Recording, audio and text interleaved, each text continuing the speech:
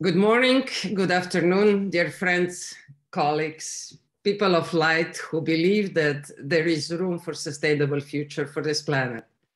Thank you for inviting me to address this distinguished audience. And let me share some of thoughts with you about the possibility that China and the EU have for a better world.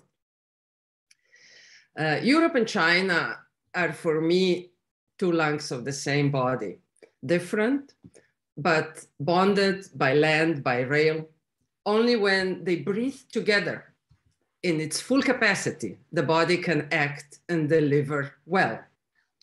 And here is the first opportunity: better connectivity to enable direct trade, collaboration, and engagement among people.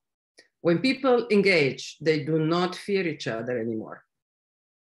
When Europe and Asia develop mutual respect and define the zones of engagement, a great prosperity will come to the planet.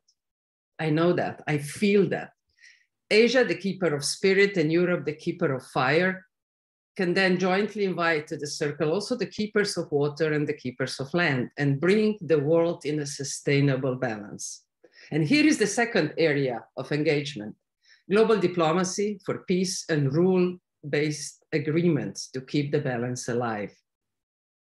One of the great challenges is how to develop a genuine interest on both sides in the diversity that both are bringing to the table, and how to accept that different views can coexist without a need for a dominance, that individual and collective can coexist, and that only in equilibrium of both lies a peaceful future of humanity. Here is the third opportunity that I can see: cultural, social, and philosophical intertwining to better understand each other and build a mutual respect. And that brings me to another topic. To come together based on such terms, we might need to go beyond just understanding.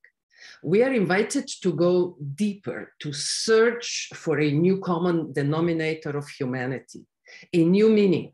I invite you all to refocus our actions on social justice, healing of the planet, and human-centric products and services.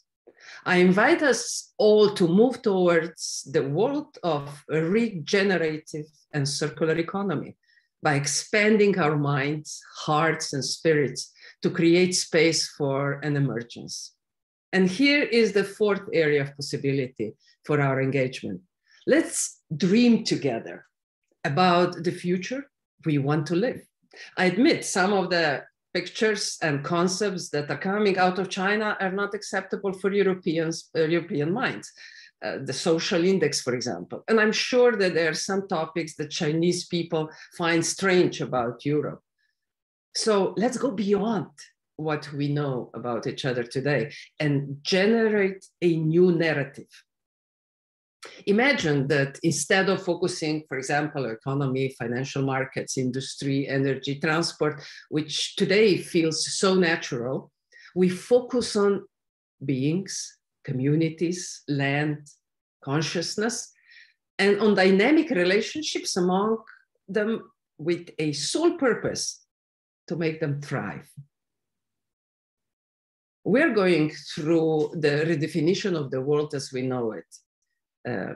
It is probably a part of a natural cycle with new partnerships and geostrategic positioning evolving out of that.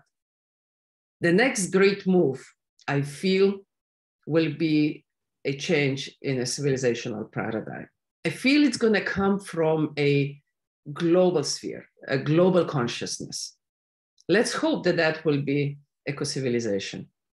Europe and Asia can set the motion and co-shape it along with other global partners.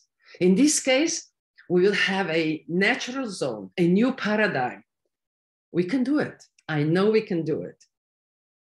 So these are a couple of proposals how we can engage together, how we can probably co-create the future of world in a much more balanced and stable way. I know we have a capacity. So I'm inviting you to explore it and deliver. You know, after all, we're humans and we gotta create ourselves a chance to continue to develop on this beautiful planet Earth. Thank you very much for your attention.